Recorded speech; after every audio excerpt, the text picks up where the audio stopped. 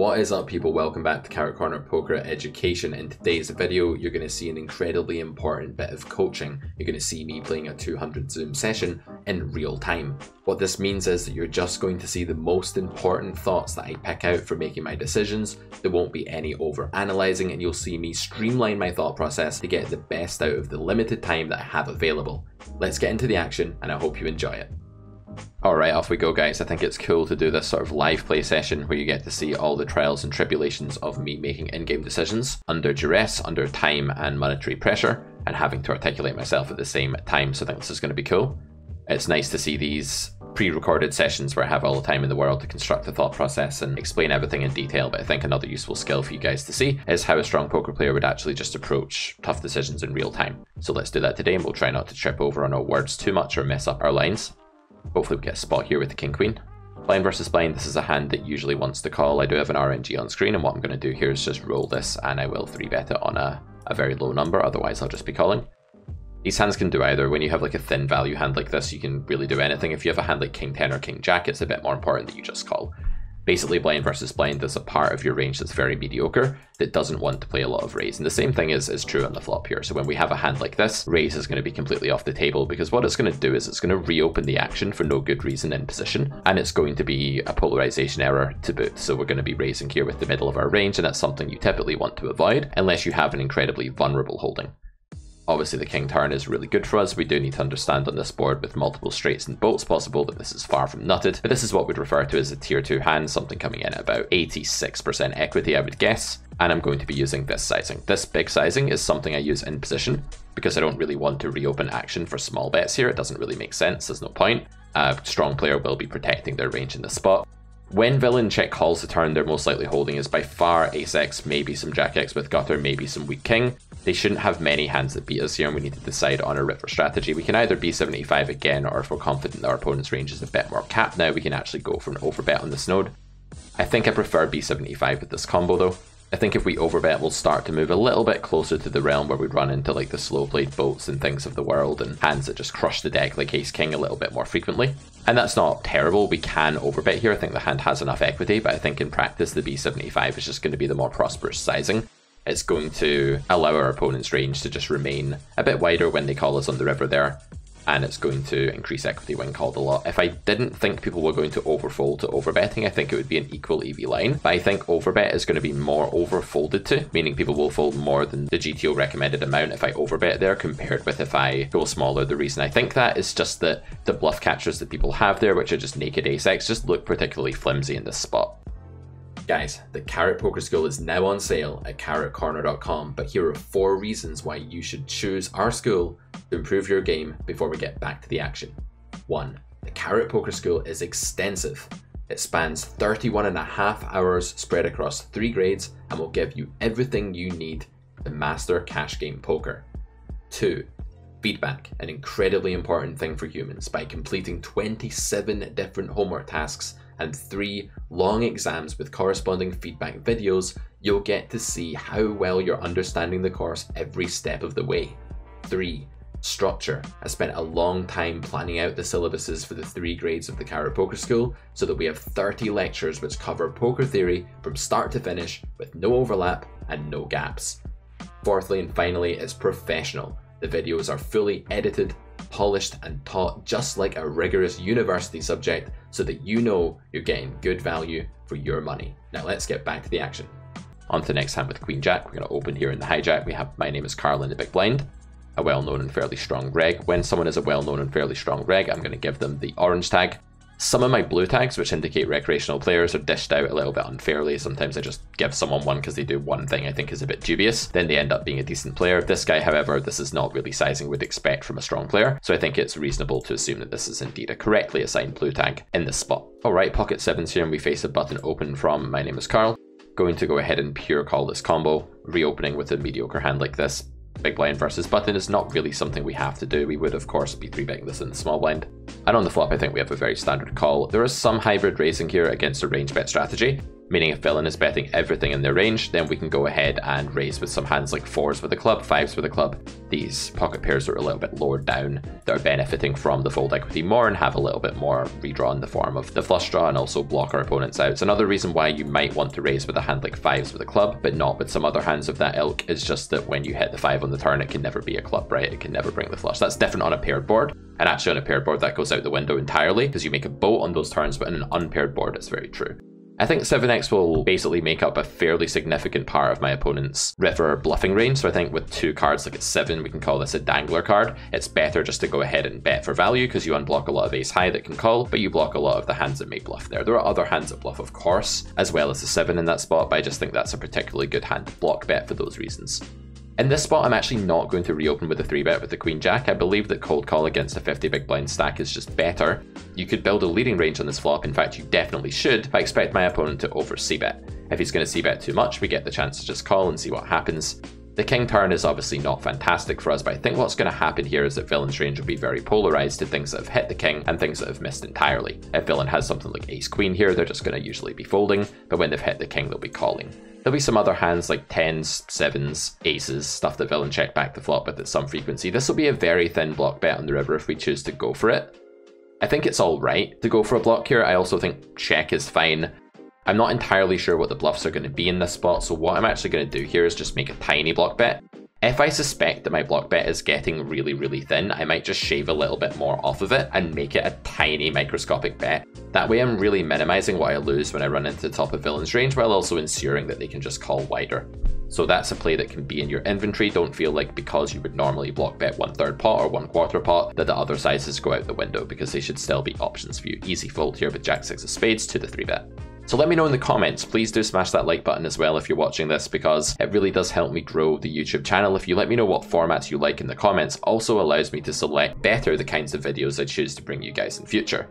If you like this fast and furious pace of just going over hand after hand in real time and you think it's a nice change of pace, then let me know. If you don't like it, also let me know. I've had a very busy week just getting the Carrot Poker School ready. There's been a lot going on in life, so it's nice just to chill here and play a one-table session. Carrot Poker School is available on carrotcorner.com. You can pick that up and save £500 by grabbing the full scholarship deal, as we said at the start of the video.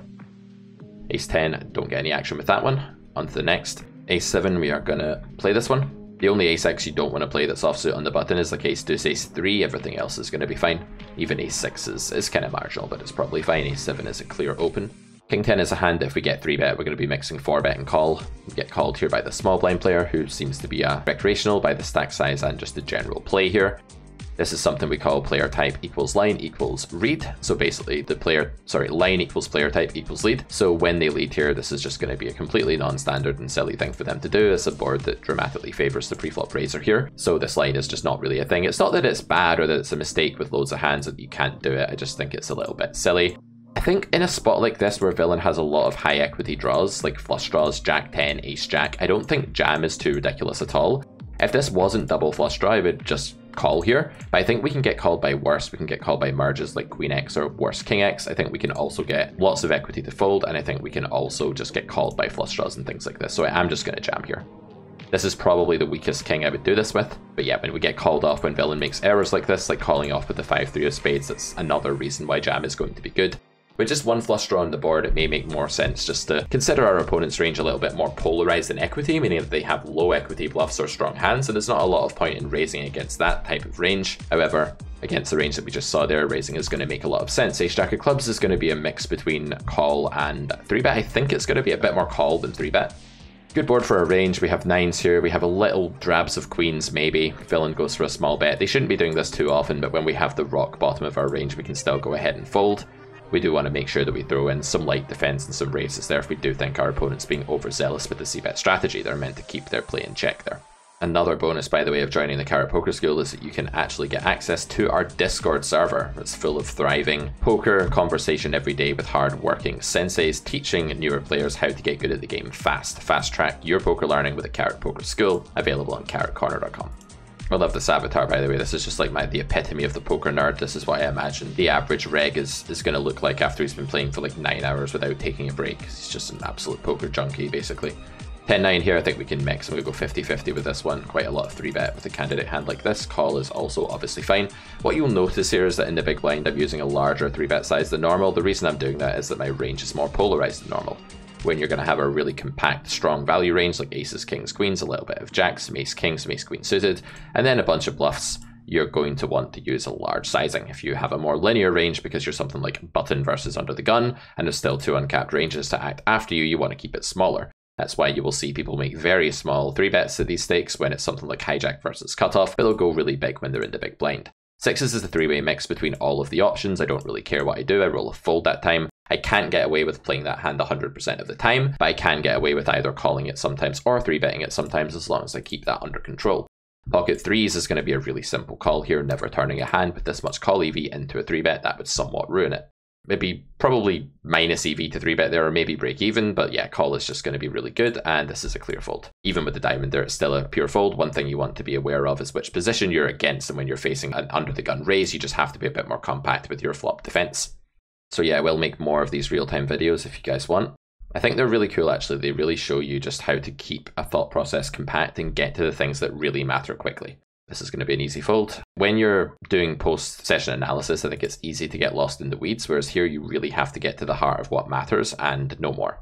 And this is a real skill. Making sure that you don't have too much stuff going on in your poker thought process is really important. You want to have the right stuff going on and you want to have the right amount of it, and you don't want to go overboard or get lost in the woods when you're thinking through a poker hand. If you guys are playing the World Series right now, let me know what's up. Let me know how it is to be in Vegas at this time. Let me know in the comments. I'd love to hear how you guys' experience is going. GLGL to everyone playing the main event. If you see me bopping my head about like a maniac, it's because I'm listening to some liquid drum and bass. I do kind of have like unsettled, twitchy kind of things going on sometimes, but that's not what I'm doing here. I'm just basically vibing, chilling. Hopefully we get a spot against this weaker player. Alright, 9s in the big blind here against the button. Is this going to be a pure 3-bet? I think so, especially against the stack depth. Here what I'm going to do is make my 3-bet a little bit smaller, and that's just because I would be 3-bet folding quite a lot of combos here as a bluff, or as a sort of non-continue anyway, and therefore I'm going to just give myself a little bit of savings effectively when my opponent jams. I'm obviously not folding 9s, but that's besides the point. I don't really need to go any bigger. Do we want to play a polarized strategy here and actually check this hand, or do we want to make very small bets? I think either play is totally fine. I'm going to start with the route of just going very tiny on the flop here, and the reason that my c-bet is even smaller than usual, like quarter pot instead of third pot, is simply that my opponent is going to be short stacked here and will be jamming sometimes and just reacting exactly the same way to the third pot as they will the quarter pot. So I think it makes more sense to go like this. So now we have a hand that ostensibly could be a bluff in some configurations where it's really dropped down. I think bluffing here is horrible though, because jamming I feel is going to be underfolded to. Like, we're really hoping our opponent folds like some ace jack, some top pair, something like this. I think we're better off just checking and attempting to realize equity on this node against a stack. If I was deeper stacked and the positions were a bit tighter, like it was hijack big blind or hijack small blind or something like that, more likely, I would definitely consider going ahead and turning the hand into a bluff there. But I think the fold equity is a little bit of a deficit given the SPR and just given the nature of the board. I think a lot of hands that call flop there will not be folding on turn in the eyes of a weaker player, even though a jack should be folding a decent amount to a sizable turn bet. Going to check river. I think there's still a bit of showdown value here against something like ace 10 that decides not to bluff, which would be an error on our opponent's part, but it can happen. Something like 7, something like 4s. I think a lot of these hands should start bluffing now, but many opponents here on the button won't realize that. When he jams, it's a little bit weird. I mean, you check back the turn and then you jam on the river. We do have one blocker here to the flush. There are quite a lot of combos of things like queen 10, ace 10, things like this, and with the jam sizing, villain's basically saying that they have a set. I'm going to bluff catch in this spot, guys. Let's see what happens. Okay, they find a thin value shove with the king. That's a nice value shove because like our range is going to be really capped there. I don't think most recreational players are going to find that, and that's why I elected the call with the 9 of spades blocker. I think mostly it's going to be 2 pair plus the value range there, and there's just a lot of combos here that we unblock, like gutter and straight draw that call the flop. So I think it's worth bluff catching on that node with 9s with the 9 of spades. The thing to understand is that it's actually better to have a hand like 9s with the 9 of spades, as we've described our opponent's range, than it is to have a hand like the king X of diamonds or something like that. Okay, in this spot we're going to be playing big bets. I'll bet this hand about 60% of the time, and I will bet this time. You can also check here, it doesn't really matter what you do. So yeah, some bluff catches that you might see people make that look stationary because the absolute hand strength is quite low is actually going to be fine because they have the right blockers, and I actually expect the sort of scattered aggression there of call, flop, check, back, turn, then suddenly jam river. I actually expect this to be a bit overbluffed. He did find a nice thin value shove there, but I don't think that's going to be the norm. Okay, how much showdown value does ace king have on this node? It definitely has some. I'm going to check here with the club blocker as well. This is like not the suit we want. We'd rather have hearts or diamonds here for barreling because we would unblock some of these busted backdoor club hands, like ace 10 of clubs or something that's folding now. On this river, we do want a bluffing range in this spot. Do we want to bluff this hand? Does this hand ever win? I don't think so. Is this spot going to be folded enough? I'm honestly not too sure. I think the main problem I have with bluffing on that node is just simply that I think the checking range of our opponent might be a bit too strong because of the 4 straight. So I don't think they're going to value bet all of the hands they need to be value betting there theoretically. And if they do check too strong of a range, I can see the fold equity just being not so great for bet check bet on that particular run out. So we like to just give up there and pass on that bluff spot. I also think we're blocking some folds with the 2 cards we have there, which are often the kickers to the lower pairs that villain can have. Yeah, I'm not sure that's one we really want to take, that spot. King 8 here is going to be a mix of 4 bet and fold. I'm just going to roll it and I'm going to fold this time. You could also flat this hand, it's right on the edge. Basically all 3 options would be okay there. King 9 definitely getting flatted sometimes. King 8, I think you can flat, for sure. I think you can mix everything, but I rolled a really high number, so we just elect to go ahead and fold in that spot. 9-7 of diamonds on the fence with this one, but we will go ahead and open a 7-4. This isn't a board I'm going to range bet at all. In fact, I'm going to check my hand most of the time here. Do I want to pure check the 9-7? I think I do. Some 7x will do a bit of betting here. I think this one will probably just pure check. The reason I won't bet everything on ace 7-4 is there's lots of 2-pair making, set making cards here, as well as a very polarizing ace. This is going to mean that villain's range has a lot of dreadful hands in it, like 2 broadways, and a lot of hands that are just really good and never folding. Therefore, you just want to play small bets, but you don't even want to bet all the time. You just want to play them at some frequency. With blockers to value hands here, having the 7, I think you're definitely going to want to call river in this spot, in game theory at least. Villain should be probably big betting a king here, I would think. When they check, there's definitely no value though. And the 10-9, see, these are the sort of hands that's very tricky to have, right? Because if you always bluff that 10-9, you're going to end up, I'm going to sit out and actually talk about that in a bit more detail. So this is actually a really tricky spot from our opponent's point of view, because when you get to this river with 10 high here, you're aware that you need to have a bluff frequency, because you have ace x still, you have slow play still that you didn't use earlier, and you also have some king x that you've just hit on the river, right, that you want to be value betting. So you can have block bets, big bets, over bets, and you should be mixing this hand into a bluff at decent frequency, I would think. There are some hands here that you definitely want to bluff with, and one of them is actually clubs. The reason that clubs are good to bluff with here is that when we check all the way to the river, the air we're going to have more frequently is going to be non-club, because we're going to bet clubs at a higher frequency than diamonds on the flop and a higher frequency than the other 3 suits on the turn. Therefore, he's going to want to have this 9 of clubs. I actually suspect that Equilibrium, like solvers, GTO, robots, whatever you want to call them, may bet this hand all of the time on the river. I think they probably will, but I can see villain's sort of dilemma, because when you start bluffing random low cards here without being selective, you do end up over bluffing very quickly with the range disadvantage, and that's something you usually want to avoid. However, I think villain could maybe use whether they have a club or not as a decent approximation of GTO and just be inclined to bluff here with a club and not bluff without one. I think that's a decent way to go. This is backwards to usual, where you actually don't want to have the club when a hand's been played aggressively. When it's been played passively, it's the opposite, because flush draws don't reach the river in this way. They would if I'd been betting a lot and then checked or something like that. So 2 very different spots, but an instructive point nonetheless.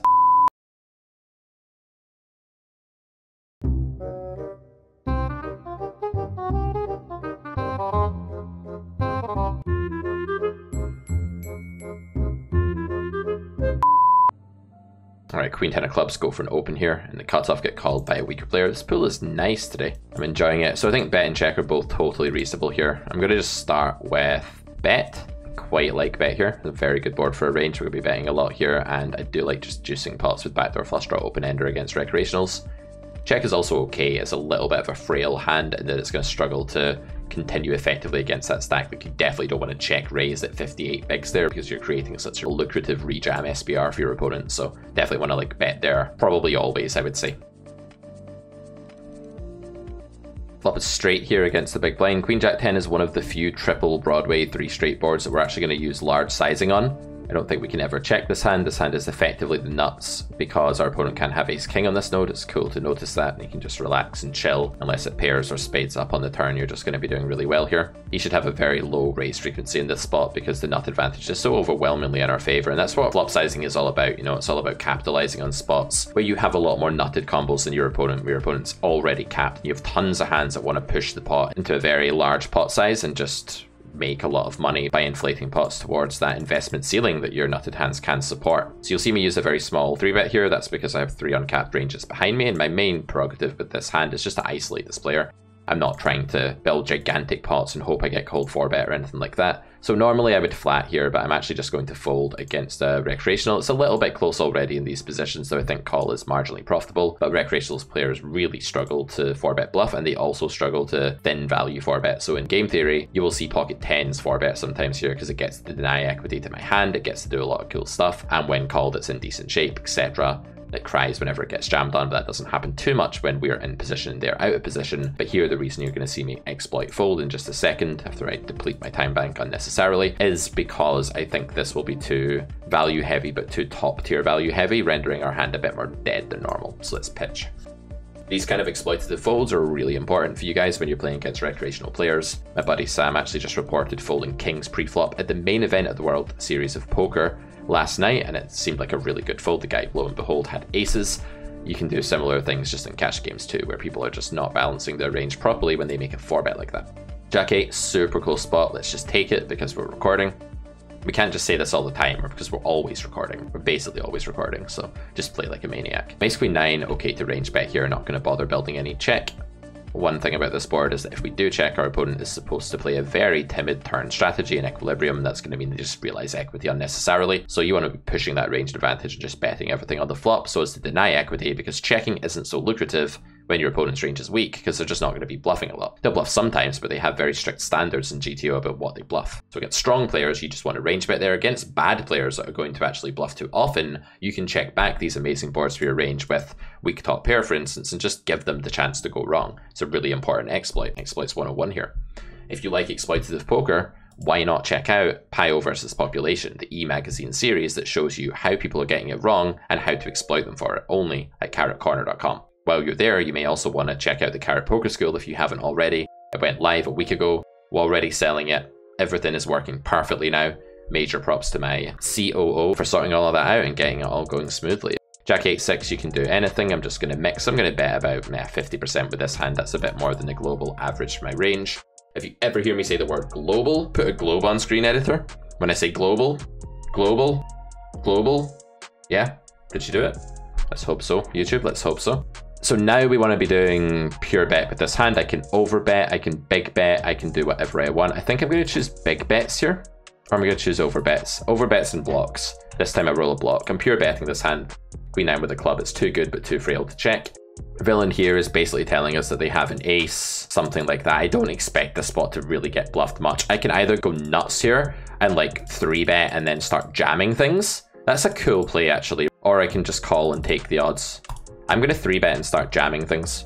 Yeah, it just folds right away. Interesting. I mean, there, like, I need to have some bluffs. I have the club remover because they aren't going to fold a flush draw in position there, so it's actually good to have the queen of clubs. And then my plan is that if you're going to raise me to merge there on the turn and basically take the middle of your range or top to middle of your range, like ace X, and just raise it to see where you're at, I'll tell you where you're at, bro. You're dead. Got a queen 9 of clubs here. You're dead. Just give up. It's over. It's too late for you. Weaker player, apparently. I don't love 4-betting this hand against a weaker player. Normally I would mix 4-bet here with call. I am just going to call because my opponent's a bit weaker, and what that usually means is they can be a bit sticky to 4-bets. So this is a sort of hand that will go down in EV for 4-betting. Again, we have a fairly frail hand here in an SBR where check raise is a little dicey. It's not so bad. Like, I don't hate check raise here by any means. I think it's okay. I think lead is also just good though. I think what I will do here is just roll, and I'll go for a check this time and probably end up check raising, but usually I will bet. I've rolled a high number here, which means I'm going to take the passive line initially. And now we have a pure river bluff, I believe. This is just super decent for our range, and this is the bottom of it. I'm just going to roll for sizing here. There's a few different sizes that make sense. I roll an overbet on this occasion, so that's what I'll do. All right, nice, nice. So yeah, you can use any size there because you have a value region that correlates with every size, right? You have a range that wants to block bet for value, you have a range that wants to big bet for value, and of course you have some overbets too. So there's no problem rolling your sizing. You don't want to lose sleep over that. You don't want to sit there and be like, shit man, which size is better for me to bluff on the river? It's only really your value hands and equilibrium that care, right? 25% 3-bet with this, rolled a call this time.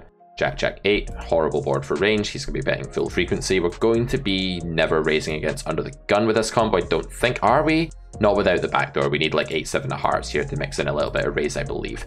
So just to check call, turn is going to be indifferent already, although it's probably better by far to have a hand like 9s here. I think we possibly have to pure continue this spot. I'm not 100% sure. Do I roll any fold? The thing is here, this might be some fold with the 7, honestly. I think 9-8 and 10-8 are worse. I think this is probably a pure call, but it could be a mix of call and fold. And the reason I'm just going to call with it is that I know that calling won't be a mistake, but folding could be. So if the hand is not a mix, I could be making a mistake by folding, but if the hand is a mix, then I can't make a mistake anyway. I'm pretty sure that's not a pure fold. Therefore, I'm just not going to fold. So in the hijack, I'm not really going to be building any cold calls, so you see me just 3-bet the jacks here. There's a lot of people behind. Cold calling just loses EV the more people are left to act. So we want to go ahead and just play 3-bet or fold in that position. We would be building cold call, obviously on the button and the cutoff, stuff like this. Ace deuce against the recreational player. This is super close because the 3-bet's a bit smaller. I'm going to go ahead and call. We have a note here saying big station versus triple blind versus blind. That's not bad for us necessarily. If we do get lucky here and make a flush, then it's quite nice to know that our opponent is a station. That note actually helps our EV because it makes us want to go thinner for value. It assures us that we can do so, and it's going to deter us from bluffing. So nice note to have, especially when it's not a recently taken note, because if it was recent, I think I'm just going to call here because like when they reopen with a raise, it's just going to get really weird. I mean, I could raise here. I think I'm just going to keep it simple and just call. Lovely turn, giving us a few more bits of equity. I'm just going to call again on turn. Play my hand is basically a try to get there and win a big pot implied odds mining hand. So easy call here. I think turning this into a bluff against someone that's stationary is just a disaster. Just want to go ahead and call. Wouldn't be many raises here anyway. This is a spot where you want to play call only. My opponent could be overestimating how good this board is for something like queens or king jack or something like that. It's not a great spot. I don't know how aggressive this opponent is. When you river top pair though, you're going to just block value hands. You're usually not going to want to fold in this spot because you're blocking a hand like ace jack. The only real value hand here that goes triple, triple, triple is something like pocket jacks, ace jack, 6s, something like this. The deuce of diamonds is not a bad card to have here because villain's busted flush does have nothing to do with this. This is awkward. I think I'm going to call, and the only reason is that this player's clearly just been spewy in the past. It doesn't mean that they're necessarily bluffy, but I just think it's quite likely. Alright, nice. So when I've got a note like that, like big station against triple, how to explain this, it's not that I know exactly that that player's a state, that that player is going to be over bluffing because of that note, but any kind of deviation from sensible, logical, sane poker likely indicates that my opponent is just that sort of player type that's likely not just getting out of line with their calling. Someone that gets really out of line with their call strategy probably also gets quite out of line with their bet strategy more often than not. There will be exceptions. There will be that weird unique poker player that's just like super passive and stationary but can't ever bring themselves to bluff, but that's a unique type. Usually when someone is like out of control in one way, they're out of control in other ways too, because they're humans. They're not just like arbitrary poker programs that are designed to just do one thing wrong. They're going to do lots of different things wrong, and they're all going to be in the direction of over-investing, usually. Or under-investing, but that isn't the note that we had. So that note was really helpful there. Just inferring that from someone being stationary, they're also probably over-bluffing is kind of nice. So yeah, this isn't a hand that's got enormous call EV and equilibrium. Like having an ace is obviously good, like I said, because we block things like ace king, ace 6 suited, ace jack suited, things that are going for value here. The jam is interesting because villain doesn't actually have a lot of nutty combos here. When they 3-bet in the small blind, especially if they're recreational, they might not have 6s or 3s or 4s because a lot of recreational players are just kind of trained to flat those combos pre. So I have a hard time believing there's a lot of pocket pair in this range. That really just leaves pocket jacks and ace jack, and you'll see that by the time I got to the river here, I was already starting to think about the fact that villain's range didn't contain a lot of natural value combos for going blast, blast, blast 3 times. So when we face the third blast here, and it's the all-in, they're kind of just telling us, I have ace jack, I have jacks, I have 6s, I have ace 6, I bet twice for some bizarre reason. It doesn't really make sense for a whole load of value combos, and saying it doesn't make sense for a whole load of value combos is not the same thing as saying that it doesn't make sense, period. it does make sense for some hands, but if villain just does it for like the king of spades, queen of clubs, and also the king of hearts, 10 of diamonds, and also the king of clubs, 8 of clubs, you know, it gets out of hand really quickly. To add the final bit of fuel to the bonfire here, knowing now that villain is actually 3-betting hands that are pure folds pre-flop, this just becomes stupidly overbluffed. This is something I call origin theory in grade E of the Carrot Poker School, which unlike the other 3 grades, which are for sale as videos on carrotcorner.com, you're going to have to wait until September and sign up live. If you're interested in doing our exploit course, which uses loads of mass data that we've gathered, loads of theorems, loads of well-presented academic material on how to exploit pools, then you can sign up by getting in touch, ask me in the comments below. You can also go ahead and email me. I will leave my contact details in the comments. But in that course, we talk a lot about something called origin theorem, which is the idea that if somebody gets to the spot with too many combos pre-flop, they're just not going to be able to help themselves but overbluff. What hands actually get there here? 5-7, deuce 5, you know, hands that just don't really exist. We block top set, we block ace jack. It's just going to be a really lucrative call spot. Alright guys, I am going to draw the video to a close just now. Alright, we are done. I hope you enjoyed the fast, frantic format that we just did there. It was a load of fun. We had some cool spots. I think the main themes for today educationally are spotting overbluffed situations. I believe we actually found 2 of them. Even though we only won with one of those calls, I think both of those spots were very overbluffed, especially the second one. Another thing we could take away from this session is just that when you have a weaker player that's erratic in some way, they're probably just out of line in many spots, and you should just be over defending your ranges against them. And some other cool stuff came up there, like why you need to range bet certain flops, how you can exploit people. Good poker is a mix of theory and exploits, and I hope that that's what you take away from our content here on our YouTube channel, Carrot Corner Poker Education. Don't forget, you can grab that Carrot Poker School at carrotcorner.com and save £500 by getting all 3 grades at once. Even if you want to start off at grade 1 and begin your poker education there, you can get all 31.5 hours of content, all of the exam content, all of the homework exercises, and everything that's just going to give you the best chance possible, in our opinion, at getting good at cash game poker. See you in another video very soon. Bye for now guys, much love, take care.